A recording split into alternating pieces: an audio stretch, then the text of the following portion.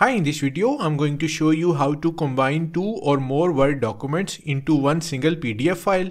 Merging multiple Word files into one PDF streamlines document organization, enhances accessibility, and simplifies sharing, making collaboration more efficient. So let's start the video. So the first step is to make sure you have all the Word documents you want to combine ready.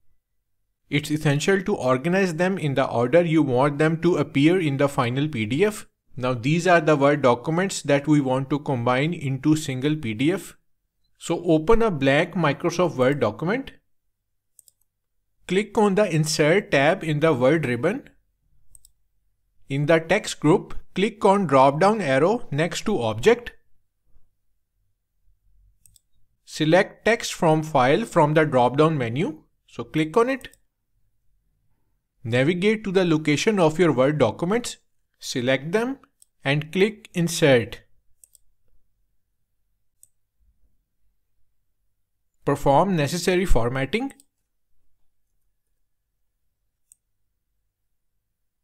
Now with all of our Word documents merged, it's time to save them in one PDF file. Click on File and then select Save As. Now click on Browse.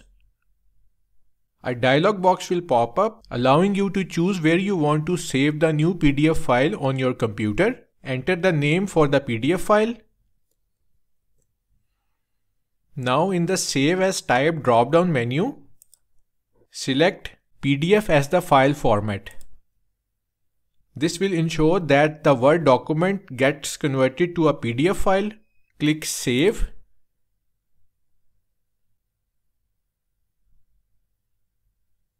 So this is our new PDF file. So that's how to merge or combine multiple Word documents into one single PDF file. Thanks for watching.